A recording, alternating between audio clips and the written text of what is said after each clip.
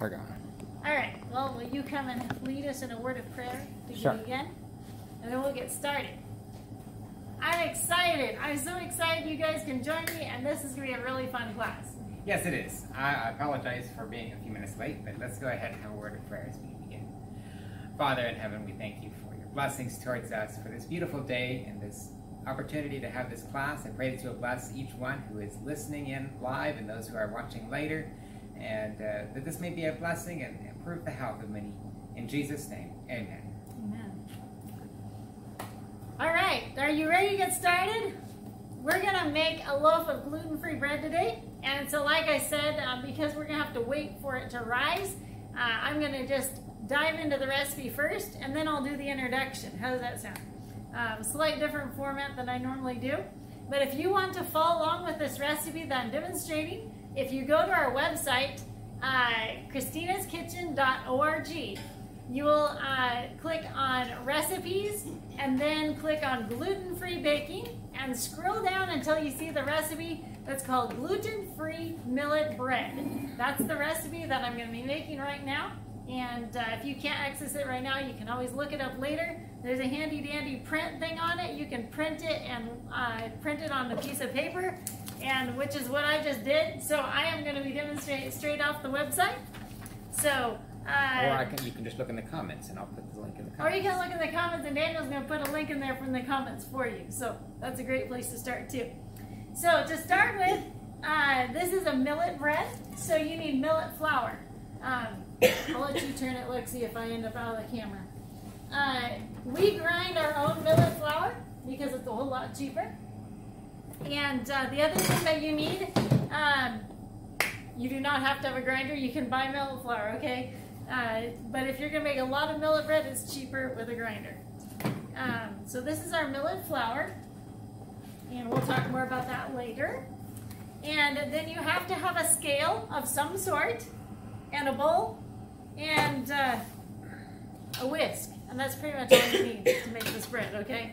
It's not very hard, but we're going to turn the scale on with the bowl on it, so that way it will be at 0. And everything is in grams. Don't let that scare you. The first ingredient is 300 grams of millet flour. It's so nice because you don't even have to measure. You just dump it until there's 300 grams in there. And if you put more in, you just take it out. Pretty much any digital scale will go to English or metric, so you just change. Yeah, you want to make sure that you have a scale that will go in grams, and that's all you need. Best not to do a portion control scan because most of those are very scale. I said scan. Scale, because those don't go very high. But as long as you have one that will hold enough weight for your bread. This recipe makes 1 loaf. So there's our 300 grams of millet flour. Now we need 120 grams of tapioca flour.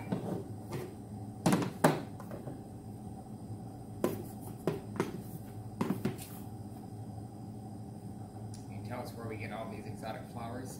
Not until I am done and this is rising, because it takes 30 minutes to rise, and I'll have 30 minutes to talk all you want. No.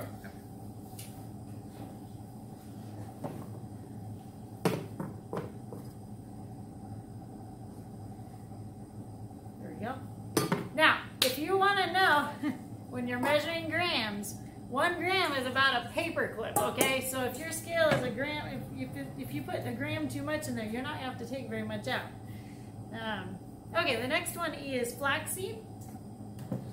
Need 80 grams of flaxseed meal. If you have the meal already ground, you can use that.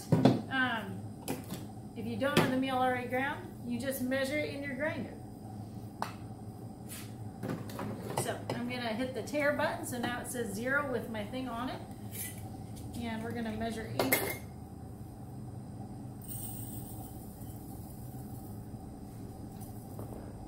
Tanya said if you were going to guess how much of the flour is in cups, what would it be? I'm going to answer that question as soon as I'm done with this. And I will answer it very thoroughly, I promise. But keep typing your questions because then we can go back to them. And then, let's see, chia seed, we need 30 grams. I have a feeling I can get them both in the same grinder here.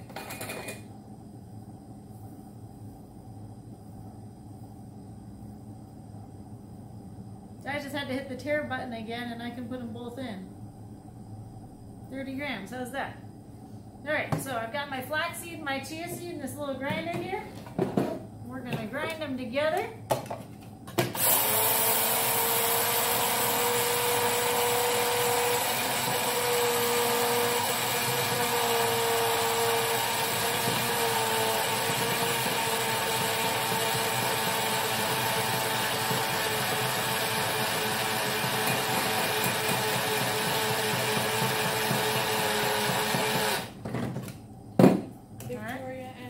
Recipe was good for people with celiac disease. Yes, this recipe is good for people with celiac disease because there's no oats, no wheat, no barley, no rye, none of those grains that are can have traces of gluten in them. So, yes, this is perfect for celiac.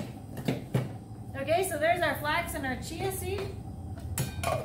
And now we need our psyllium husk. That's another ingredient we're going to have to talk about. This is whole husk psyllium.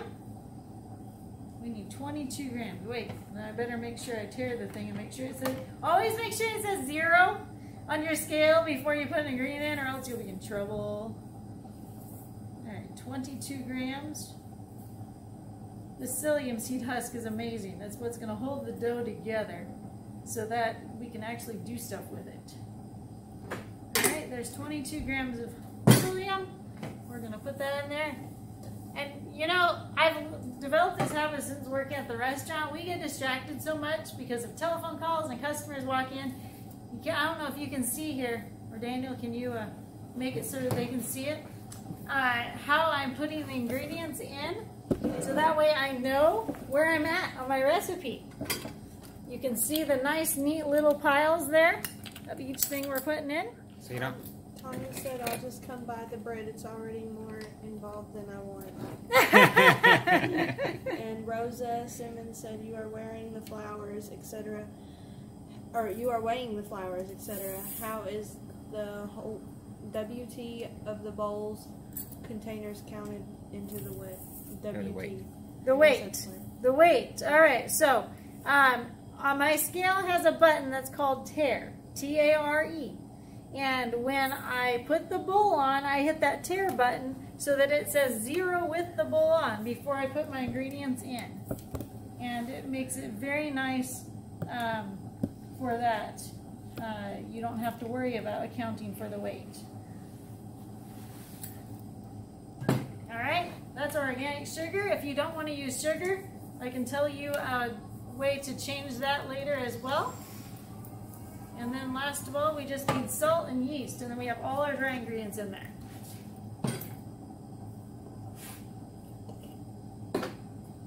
Salt is 6 grams.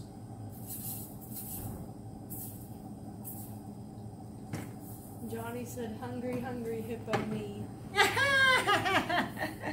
I'm trying to make you hungry.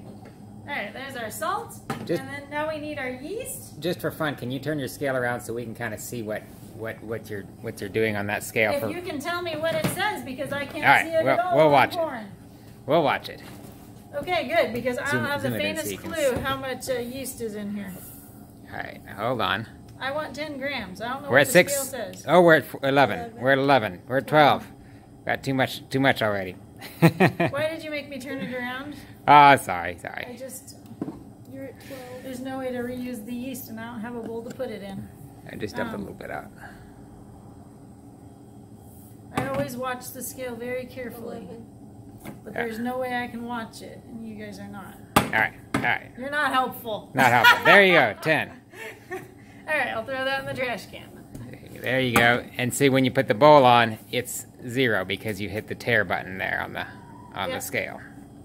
So I will show you. It's a lot easier to show you on water than on perishable ingredients. Okay. So we're going to do the water next. So we have all of our ingredients in. As you can see here. Can you see? I don't know if you can see. Yep. Bring that up back again. So you can look at those piles of ingredients and tell which one is which. You can see the salt, yeast, tapioca, psyllium husk, chia seed, okay. millet flour. Can you a little bit closer? Lexi? There you go. All right, so we are going to whisk all these ingredients together and make sure that we get all the lumps out. And that is the dry ingredients. So there's only 2 more ingredients in this bread, and that is the oil and water.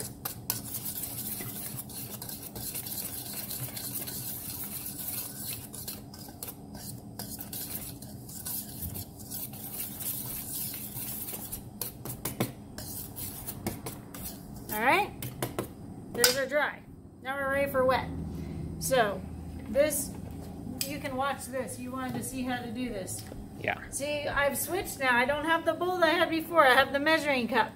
And see, it says 70 grams. Well, that's not what we want. We want it to say 0. So this tare button right here, I'm going to hit the button, and now it says 0.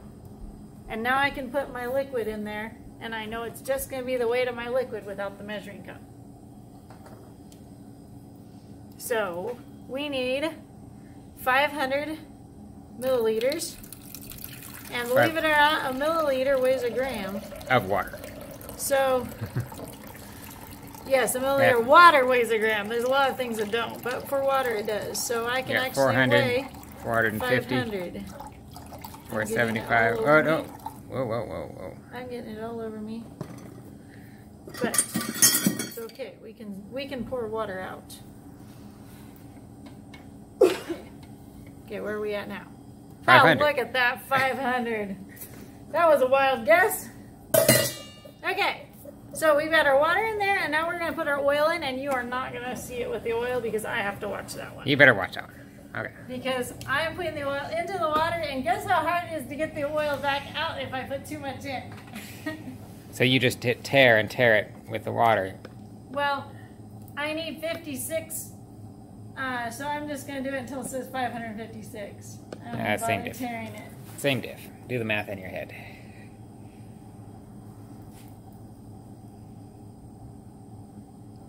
I'm going to come over there and make sure you got it exactly at 56. You can when I'm done, but don't scare me. It's like, everybody hold your breath. Kristina's going to try to get the exact amount here. So what if you're 1 gram over? I don't worry about it. What if you're 50 grams over? You dump it out and try again. What did I say I was doing, 56? 56. You got me distracted now. It's 55. All right, 1 drop. Let's see if we can get it. Let's see if it does 56 or 57. 56. Ah. Do you want to look to prove it? You believe me? Yeah, let's see. Let's see if it actually says 56 on it. There you go. There's your proof. What do you know? It's easier when I can actually look at it. When it's backwards and I'm going by you telling me when, it doesn't work out quite so well. Okay, so now the technique is we are going to mix this water and oil into this dry, and you're going to need to be nice and close so you can see what I'm doing. I hope we aren't making you guys seasick. You want to point it down, Lexi, like Daniel's got? Okay, so when we mix this together, it's going to be like gravy. The idea is to get all the lumps mixed up and out of it in the first like 30 seconds. So we're just going to pour that all into the middle, and then we're just going to start whisking. Should the water be warm?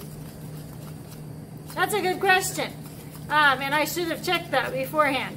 Usually I check the water with a thermometer, and I totally forgot because I was in a hurry. You do not want the water warm. You want the water about between 68 to 70 degrees. So if it's too warm in the summertime, I have to add ice cubes to it. In the winter, I have to warm it up because the tap water is too cold. So a thermometer does do best. Since it's April, you didn't need to check it because it's half Well, rate. actually, yeah. This morning, my water filter gave me warm water, and I had to put a half a scoop of ice in every loaf that I made. But as soon as I got through that warm section, the rest of it was the right temperature, so we're okay. All right, so it's done. You can see it's already thickening up. Look at that. See how thick it's already starting to get? We're going to let this sit for 30 minutes or Looks 25. Like pancake batter, thick batter. It's turning thicker than that already. We're going to let that sit for about 20 minutes or so just so you guys can see what it does. And I'm going to answer questions now. Because it's time to talk about what we just did. There was a lot of new things in there that you've probably never seen. One of which is using a scale. Someone asked me approximately how many cups it is. The answer is I'm not going to tell you. And the reason is because every measuring cup is a different size. So my 1 cup measuring cup and your 1 cup measuring cup are probably not the same. And this recipe is actually very sensitive. You want to make sure that you get everything precise. So I have measuring cups in my kitchen that are a 1/4 cup difference in the 1 cup measuring cup versus another 1 cup measuring cup. A 1/4 cup is a lot of play for gluten-free bread when you need precision. And so if you are going to make gluten-free bread, do not use cups. Always use a scale. You don't have to have a big fancy one like this. At home, I have a nice tiny little one, and they cost less than $15. I love that scale. I use it for weighing packages, like to see if my first class mail is too much, needs an extra stamp or not. I use it for making my gluten-free bread. I use it for a lot of things. So it's very handy to have. Plus, as you saw, I didn't have to use any measuring spoons, measuring cups. It makes it very simple. And so, number one, if you're going to make gluten-free bread, you need a scale. And they don't cost very much. Just go on Amazon, you'll find them. I've seen some for $9.99, $11.99. The reason I have this big giant one is because when we make whole wheat bread, we also use a scale, and we make 20 loaves in a batch. And I had to have a scale that went above 11 pounds so that we could get the whole big bucket of flour in. So you just need a small scale, and it doesn't cost very much. So next is the millet flour. Like I said, you can grind your own, but you don't have to. They sell millet flour, and it works just as well. I will say, do not make millet flour in a Vitamix. You want fine ground millet flour, not coarse. If it's coarse, your bread is not going to turn out very well. It's going to have some gritty texture, and it's going to be more heavy. So you want fine ground millet flour. My grinder does a beautiful job, so I'm very happy with it. But you can use any kind of millet flour you want. So I don't know if you're asking me questions because Daniel and Lexi both ran away, but so I'm going to keep talking, and go ahead and ask your questions. He'll come check the screen, I think. So the next is the tapioca flour. If you do not have tapioca flour, you can use arrowroot, and it will work fine. So arrowroot and tapioca, they're very interchangeable in this recipe. Also, the flaxseed and the chia seed. Those are not replaceable with all one or all the other, unfortunately. I mean, you can do it, but it's going to change the texture of your bread. Everyone asks me, well, can I substitute this? Can I substitute that? Yes, you can, but don't expect to have the same beautiful texture and rising capacity that you have when you follow the recipe exact. Every change that you make will add to the weight and will change the texture. So if you want to make this recipe, I always say make it exact first and then play around with it. And then when you do play around with it, change one ingredient at a time. Don't just go change them all and say, the bread didn't turn out. So change one thing at a time and develop it how you prefer it. So flaxseed and chia seed, those are precise amounts. You do want some of both. That is your egg and your binder in this recipe. That's what helps hold the bread together, since it doesn't have the gluten to help you hold it together. Then next is of course, talk about the chia seed as well. I think Daniel is having problems. Can I help you? I've got one plugged into mine. Is that the one you're looking for? Okay. Then I'm going to keep going, if that's all right, Daniel. Yeah. Would you mind keep monitoring the chat messages? Yeah.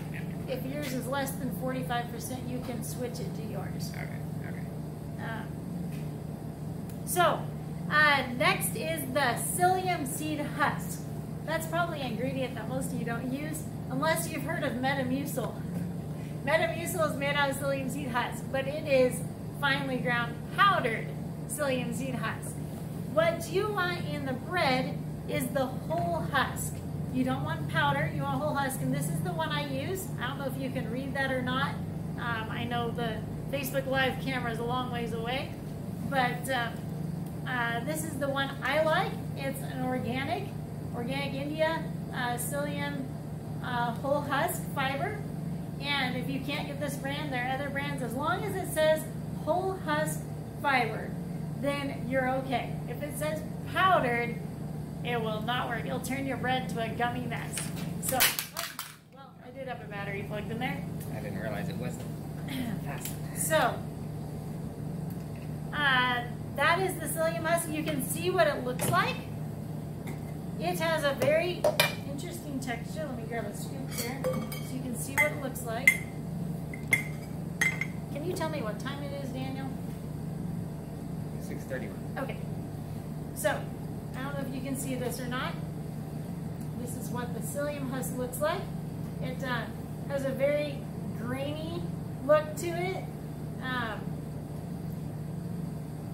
But what this does, and psyllium husk is amazing for any gluten-free baking when you need something bound together really nicely, because when that hits water, it turns like solid. It solidifies. So this is solidifying your bread and holding it together without that gluten. I use it for herbal poultices. If you take, your herbs and you make a tea out of it and you want to like make it into a poultice, you just put like a tablespoon of psyllium husk and mix it in there and it'll turn it into like a dough. And you can put the poultice anywhere you want. It'll come off clean. You can use it for a charcoal poultice as well. Mix like half psyllium, half charcoal powder, and put that in water and it turns into a dough that doesn't leave any mess, sticky residue or anything. It's wonderful stuff. But that's what we use in the bread to hold the bread dough together. And then of course, I promised I would talk to you about the sugar. I know a lot of you try not to use sugar. If you don't want to use sugar, you can use honey or sorghum molasses, but you will have to do some figuring. And it's fairly simple. Honey and sorghum molasses and maple syrup, all three of those, are 40% water. So you're going to figure out how much you want to put in. Then you're going to put it in grams, right? Then you're going to take out 40% of that, and that's your water that you're adding in. And you're going to, the amount, I know this sounds complicated, but it's actually fairly simple. The 40% of the weight of your honey or sorghum molasses or maple syrup, whatever you're using for the bread. Let's, maybe we should give a example. Say we were going to do, let's say we were going to do 45 grams grams of maple syrup. Okay? So maple syrup is 40% water. How many grams would that be? We'll let Daniel figure this out for us. 18 grams. 18 grams. So what you're going to do is you're going to take your 500 grams of water and you're going to subtract it by 18. So how many grams of water would we put in, Daniel? 482 grams of so water. So you'd put 482 grams of water in, and then put your 45 grams of maple syrup or sorghum molasses or honey, whatever you're using. And you will keep the same water ratio. Now, I will warn you one thing. Like I said, this will make the bread a little more heavy. It won't rise quite as much. It won't be quite as fluffy, but it's still good. So that is what you can do if you want to replace sugar in this recipe. And then, but you can't leave the sweetener out because the yeast won't. You can't leave it out. You can decrease it a little bit, but you need that sugar for the yeast to rise. So the more you decrease it, the heavier your bread is going to be. Salt is not optional. The yeast bread will not rise without the salt. You have to have it in there. And then of course for the yeast, I use an instant yeast. You notice I didn't proof the yeast first before I put it. I put the dry yeast straight in. And I use an instant yeast. I prefer SAF. You can also use Red Star. As long as it says instant yeast, not active yeast, then you should be fine. but you need an instant yeast for this recipe. Hold that up. And that is a dry yeast. You saw me put it in probably. I'll hold it up where it was, yeah. We'll just hold that there so we can get that in. Yeah. Got it. All right. So that's a dry yeast. You can see how dry it is. It looks very similar to active yeast, but it does not have to be proofed. It's instant. So the only other ingredients is the olive oil and the water. And I've had a lot of people say, well, can I use applesauce instead of olive oil? The answer is going to be the same thing as all the other. Yes, you can, but it's going to be heavier.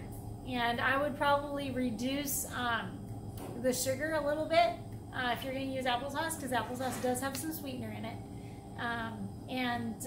But yes, you can use applesauce instead of oil. Just know it's going to spoil faster, and it's also going to make it heavier.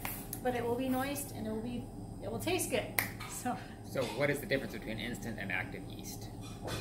Active yeast is more what you call the old-fashioned yeast. It used to be the only kind of yeast they had, but it has to be proofed first.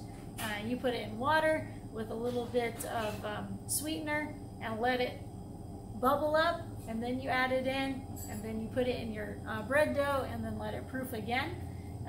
It needs extra proofing to activate it. Instant yeast is they've already done that pre-proofing. It's super activated, and so it will activate as instantly as you put it in your bread. So you need to use that instant yeast. You have to, yeah. In the recipe. Yes, yeah. We covered that when I was talking about the yeast. Are there any questions or comments coming through? That was one. That was one, all right. Get a few others here. I know I'm going through this quickly, but there were some questions. I want to make sure I answer all the questions. So let's let Daniel look at some of the questions here. You covered the measuring cups of flour as opposed to... Yes, we covered the measurements. Yeah. And Rosa had asked about the weight of the bowls and the hands. You covered that. So if there's a question that you've asked and I haven't covered yet, go ahead and ask it now. And then I'll go on. I've talked about the ingredients, but I want to make sure that I cover all the questions. And then we're going to talk about the technique a little bit more. All right, no more questions? Hopefully Daniel will keep monitoring those. We're short-staffed today, so we're trying to multitask, so thank you for bearing with us. So yes, on the recipe, you'll notice it says 500 milliliters of cool water, 68 degrees. And candy thermometers will easily check the water, and I highly recommend that unless you know for sure what temperature your water was when it came out of the tap. And in the winter time, I tend to make it a little bit warmer. I can even do it up to 69 or 70 if my flour is cold. It depends on the temperature of your flour. But you never keep the flour in the freezer. If you store your flour in the freezer, you want to use warm water to counteract that, okay? You don't want to use 68-degree water and frozen flour. Your bread's going to take 2 hours to rise. But if your flour is room temperature, then 68 to 70 degrees is going to be your best. Now, if you live in the summertime and you have no air conditioning and your house is 90 degrees, don't make gluten-free bread. No, okay. If you want to make gluten-free bread and your house is 90 degrees, you're going to want to do 64-degree water and put a ton of ice cubes in there to try to cool down the dough. Because when your house is too hot, you're going to have bubbles. That's kind of the reaction that happens when it's too warm or your dough is too warm. So if your house is warm, cool your dough down. If your house is cold, warm your dough up. Maybe make it 71 or 72 degrees when you're mixing your water in. That way you can make sure that you have a good, you want your dough warm, but not hot. Because if that dough is too warm, the yeast will raise so fast that you will have bubbles. What's the temperature of your dough by the time you're proofing it there? I don't know. You want to go get them? Yeah. Every batch is different, so I can only tell you what it is today. Today it is 74 degrees in here.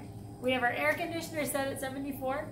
And so I'm going to guess that the dough is going to be around that temperature.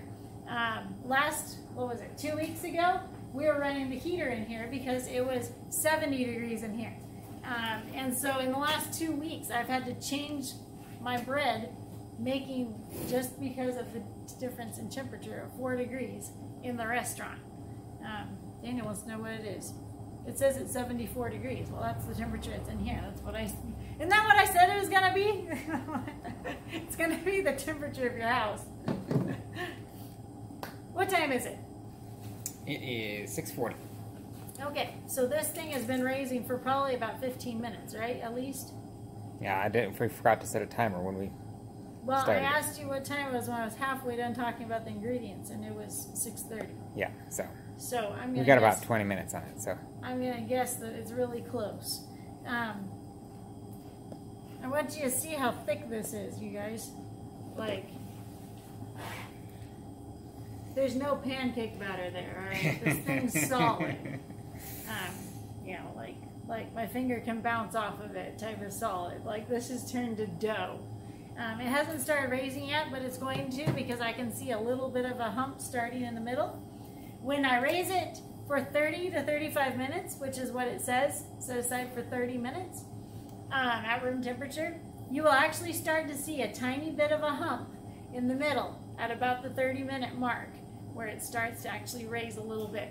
I'm going to cut it short by just a tiny bit, just because I don't want to go too long in our class tonight. So, trying to think. What else do I need to talk about? Oh yes, I need to talk about something important, but go ahead, Daniel. one of the things that I was going to point out about this bread is not only is it gluten-free, but it's also free of all the animal products, like everything in our restaurant is. But instead of like eggs or some other things that are often in your gluten-free bread, we're putting in several things that add a lot of fiber. And that gluten-free bread, even though it's not wheat, it's much more equivalent to like a whole wheat bread or whole grain bread. When you slice it, it actually tastes, to me, especially if you toast it, it's better toasted. It tastes a lot more like a whole grain slice of toast than a lot of your commercial gluten-free breads. Yeah, I always tell people when they ask me what the texture of this bread is or how heavy it is or whatever, it's like a European bread. It's got that nice texture. It's got like a little bit more of a tougher crust on the outside and softer in the middle. It has a very hearty flavor and more like a whole grain bread. It's not going to be your light white sandwich loaf type of bread replacement. This is going to be your whole grain bread. And as you can see, everything we put in here is whole grain. So the other thing, like Daniel said, was the flaxseed and chia seed. And psyllium adds a lot of fiber. And so a lot of people who are diabetic find that this type of bread seems to drive their sugar up less because it has so much fiber in it. Did you have a question? Megan asks, what is the shelf life? What is the shelf life of this bread? Okay, when it's first baked, you can let it cool on your counter overnight or whatever. You want to probably put it in your refrigerator by the next day. And in the fridge, it will keep for 1 week. Sometimes you can get to last a week and a half. But basically 1 week in the refrigerator. This has no preservatives, no chemicals, no dough conditioners. But if you want to keep it longer than that, you want to put it in the freezer. So what I often do, if I'm just going to eat a little bit of it, is I will slice it fresh, and then I'll put half of it in the freezer and half in the fridge. Or here at the restaurant, we don't even use it that fast because we don't have a lot of gluten-free customers asking for like gluten-free garlic toast or gluten-free veggie burgers. So we slice the whole loaf and put it back in the freezer, fully sliced. And then when we want a slice or 2 slices or 3, we just take it out of the freezer, get a butter knife and just gently pry it off the loaf. So, and then just put it in the toaster. And then it will keep for a very long time, month or more in the freezer, if it's already sliced and ready to go like that. So that's my recommended way to store it, because it does dry out in the fridge after a while. So just take out of the freezer what you're going to use in a short period of time. And like Daniel says, it does taste better toasted, but I think it tastes great both ways, especially when it's fresh baked.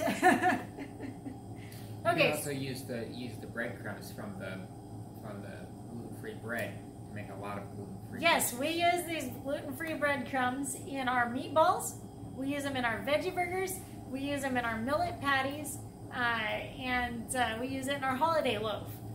All of those recipes that call for breadcrumbs, we always use our gluten-free breadcrumbs, and that way all of our loaves and meatballs and patties and whatever else we're making are always gluten-free for anyone who wants to come in and eat them. So if you have a flop batch of gluten-free bread, have no fear. Throw it in the food processor, make crumbs out of it, stick it in jars and put it in the freezer, and whenever you have a recipe that calls for breadcrumbs, you've got it made. And then you can try again, make another loaf of bread. So the other important part I wanted to talk to you about before we interrupt this raising process here is the bread pan. There are two ways that you can bake this. One, you can make it like if you want a European bread. You can just like form the thing into a ball and put it on a cookie sheet and bake in the oven just like that. But if you want a nice sandwich bread, then this is the bread pan that I recommend. And if you go, let me see where do I have it here? I'm looking at my recipe. I might need to put it back in there.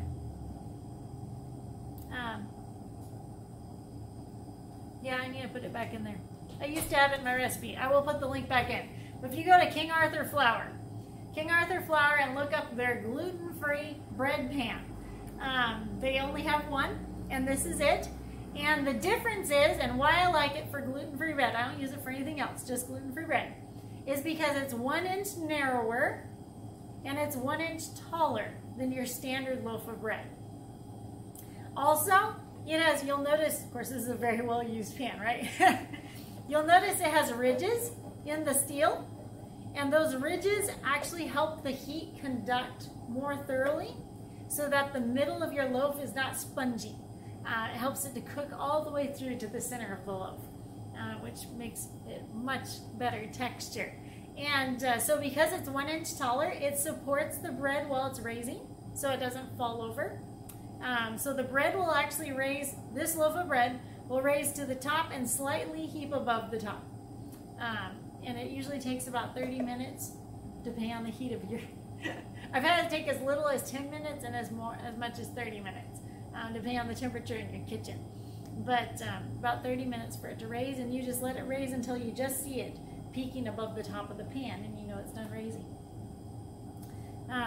The bread pans are an investment, but they last forever. So if you're going to make, oh, it feels like it. I've been using them for like 8 years, and I haven't seen any sign of wear on them yet. But if you're going to make this batch, I suggest making the 1 loaf recipe. You can just buy 1 pan if you want. Or if you want to make a larger batch, once you have practiced with 1 loaf, the maximum capacity of a bowl for a recipe is 3 loaves. That's the most you want to make in 1 bowl. So here at the restaurant, we have 12 pans. That means I can make 12 loaves in a batch, but it does not mean I make a 12 loaf batch in 1 bowl, because you saw how I was stirring that, trying to get the lumps out within 30 seconds. A 3 loaf batch is the maximum you can do. So if I need to make 12 loaves, I do 4 bowls. So 4 bowls with the same ingredients in each one, mix them individually, and then I don't have to worry about it clumping or my bread not turning out. If I need to make 24 loaves of bread, then I make a second batch. 12 loaves is about the maximum I can handle with getting them in the pans, because they raise very quickly, so that they all raise about the same height, unless you have 2 people forming them into loaves very fast. And even then, 12 is about the max you can handle. So it's not easy to do gigantic batches, but it's very nice for small batches, and it takes a little bit of time, but it's so worth it. If you are stuck buying gluten-free bread from the store, I always said, most gluten-free bread you buy in the store, I'm not going to say all, but most gluten-free bread, if I can talk today, that you buy in the store is like chewable cardboard. That's what I call it, because it has no taste at all. But this has flavor because of that whole grain and that good flavor. What time is it, Daniel? It is 6:50. And Okay. Tanya wants to know, how many do you make in a typical week? How many do I make a week? I usually make it every other week. So about every 2 weeks we make either 9 or 12 loaves. And sometimes it'll go less than that. Sometimes I might be able to go 3 weeks, but usually it's every other week. So I usually do whole wheat bread one week and gluten-free bread the next week. I don't ever make them on the same day, obviously for cross-contamination reasons. But it has been about 30 minutes almost since we put this in the pan. You can just barely see a little bit of a hump starting to form, not a lot. Lexi, I don't know where she went. Daniel, you're gonna have to help me here. All right. I need a cutting board because I forgot to get that. I'm gonna use that to knead on.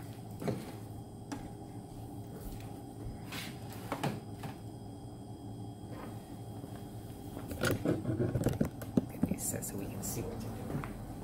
All right, I'm just gonna stand here and look pretty. If you guys have any more questions, feel free to holler. I'm excited for you to see what this dough looks like, because you saw how wet it was, you saw how runny it was. I just need a cutting board. And I can't wait for you to see what it looks like. This dough, like most of your gluten-free bread recipes that you find, are like this, it's like cake batter, and you just pour it into a bread pan and you bake it and whatever. But because this is not like cake batter, you can do almost anything. You want to bring them up closer, they can see what I'm doing. You want to help me, Lexi, with the other camera? I want them to see this nice and close to see what's going on here. Because this is not like cake batter, you can do anything you want with this. Like you can form this out into cinnamon rolls. You can make dinner rolls with it. You can make pizza dough with it. The sky's the limit what you can do. So, take a look at this. Now, when I first pull it out, it's like, what on earth did I do? Like, it's like coming out in pieces. It doesn't look like bread dough at all. It looks really weird. And it's because there's no gluten. Because guess what? Gluten is what holds dough together. And this is gluten-free. So, the other thing I always have to tell people is you do not have to knead this bread. You simply need to form it together. Because when you're kneading bread, you're developing the gluten, right? So you do like fold, stretch, fold, stretch. You're not going to do that with this stuff because you're not developing the gluten. There's no gluten. There's no gluten in there. So I always get a handful of flour, put a little bit of flour on it. And obviously I normally just do this on the counter, not on a cutting board, but I want to make sure it has a perfectly clean surface here. So you can see what I'm doing here. I'm just pulling it and smashing it. I'm not like folding over and stretching or anything like that. I simply just roll it into a ball and smash it. And see how nice it's turning? Like, look at that. It's starting to look like bread dough now. And you do not have to do it very much, but you don't have to worry about being gentle with this stuff. You can't murder it. Like, you can't hurt gluten-free bread dough. It's not going to turn tough if, like, the main secret that you always want to know is if the outside of the dough feels really sticky, then you need a little bit more flour on your counter. If it's sticking to your fingers or it's sticking to the counter, give it a little more flour. And that's the biggest thing to keep the nice texture is, look at that. Look at that, you guys. Isn't that incredible? Like, it's bread dough. Tanya says I need bread all the time. In EED. Yeah. Well, Tanya, you live close enough. You can come get it anytime you want. I don't mind. But, like, seriously, like, you can smash this out, roll it out with a rolling pin if you need to. Just make sure you put plenty of flour on it. Roll it up into rolls. You can make braided bread with it, dinner rolls with it. I mean, as long as you're careful, the sky's the limit what you can do with this bread dough. So, I think I forgot the spray oil, Lexi. That's the one thing I forgot. So, I'm going to show you how to shape it. She's got it where they can see it, right? Yep. Okay. And that, you got it where you can see over there? I'm going to shape it into a loaf now. So, I'm going to show you how I do it. I'm going to show you my technique. So, I've showed you already the smashing into a ball. I've got a nice ball now. So, what I'm going to do is I'm just going to pull it over like I'm rolling up a taco or something. Kind of shape it into the loaf that I want. And this is going to be the bottom, okay? I'm going to take this and I'm going to roll it to kind of help shape the top of the bread there. And we're going to flip it over. This is going to be the top of my loaf now, right? So I am going to spank it into place. I'm not going to worry about stretching it or pulling it or anything. I'm simply just going to spank it until it looks pretty. Spank all the wrinkles out of it. Is that what you do to kids? This is so you can relieve all your frustrations you don't have to do to your kids. Oh. When I spank it, I'm using my fingers, just kind of doing a spanking motion with the tips of my fingers, not with the palm of my hand. Alright, and then I'm just going to shape it into the loaf that I want. Look at that, isn't that pretty? So we're going to take our spray oil here. We're going to spray our pan.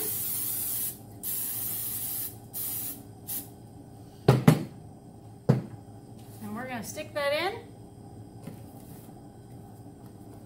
So there it is. Now, you see how low it is? It fills the pan about half full.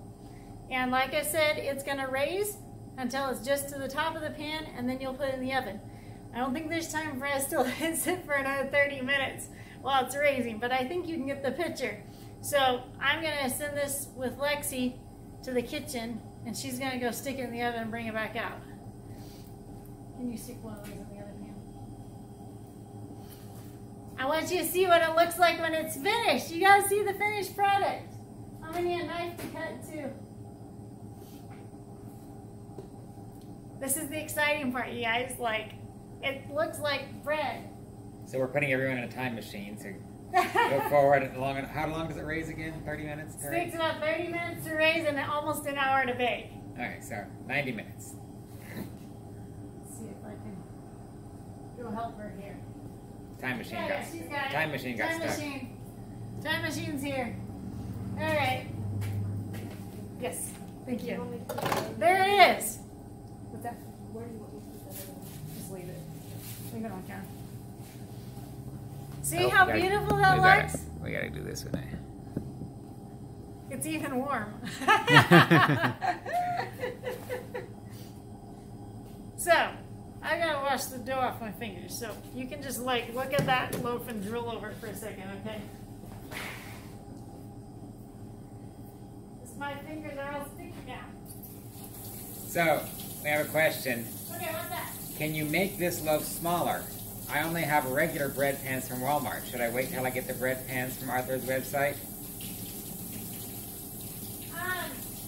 We can't hear you, so you have to come back. I'm coming.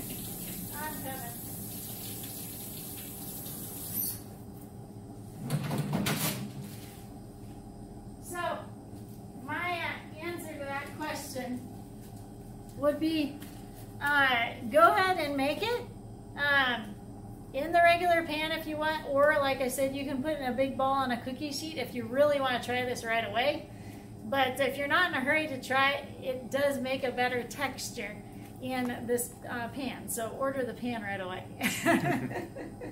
Do you have to let it cool before you remove it from the pan? You actually don't. You can take it out of the pan instantly, but if you don't have a rack ready, sometimes I'll pull it out of the oven and I'll leave it on the counter for like 5 minutes while I'm getting my racks ready and whatever, and then take it out of the pans. But it can go either way. If you're in a hurry, you can take it out immediately, or you can let it sit 10 minutes like you do cakes or cookies or whatever. But it's a fairly solid loaf. How warm should your room temperature be when you're letting the bread rise? Between 70 to 74 degrees is actually your best. When it's hotter than that, it is going to have more bubbles. Actually fairly cool then. To some people that's hot, so I don't know about it. I don't know that I would call that cool. All right, there's your loaf of gluten-free bread. I want you guys to see what it looks like, so I'm gonna cut it. But at least you got an idea of how high it was above the pan when you saw it there, right? So we're just going to slice this here so you can see what it looks like. I want you to see how amazing this is. It's nice and crusty right now because it's still warm from the oven.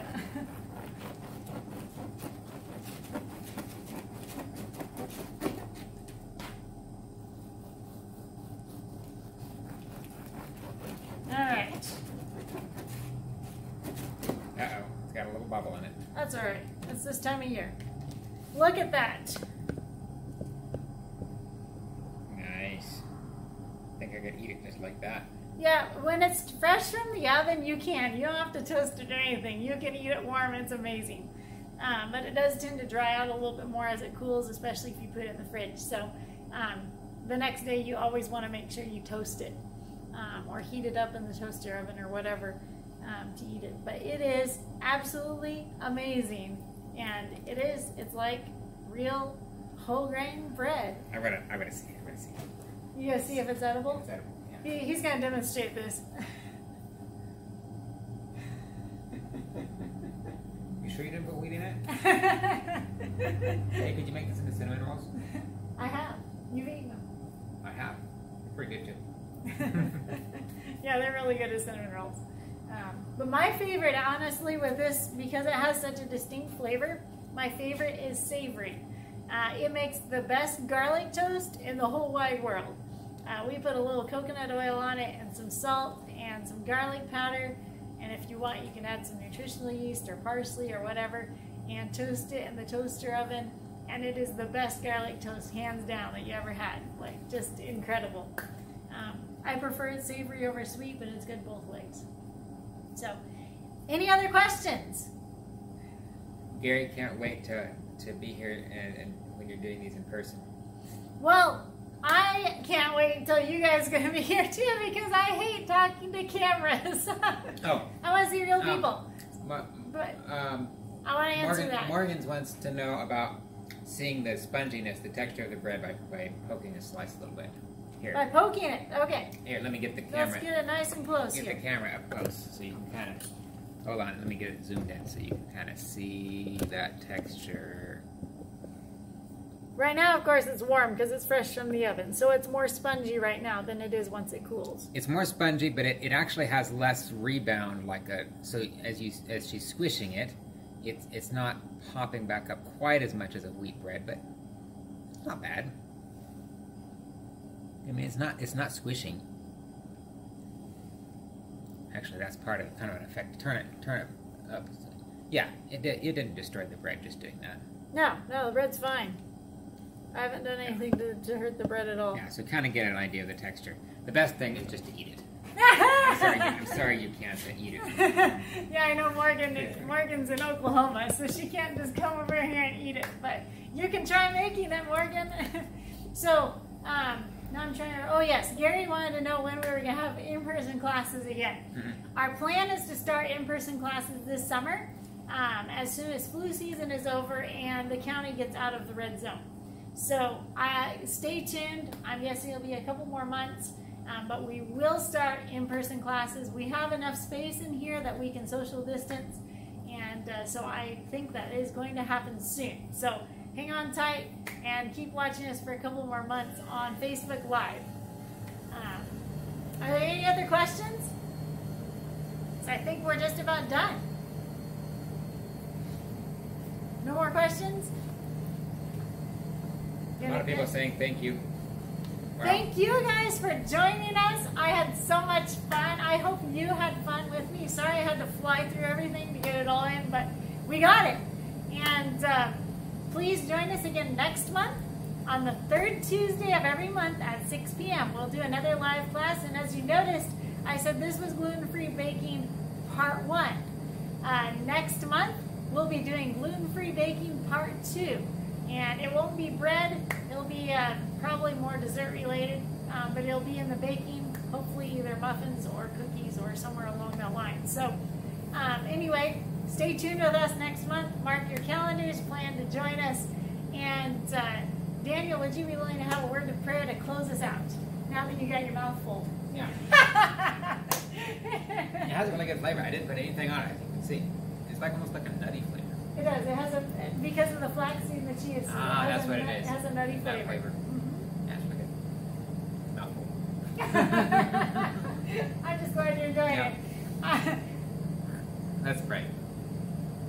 Father in heaven, thank you for each one who has been able to participate in this class. Thank you for your blessings towards us. And I pray that you'll bless each one now until we meet again. And in Jesus' name we ask these things. Amen. Amen. Thank you again.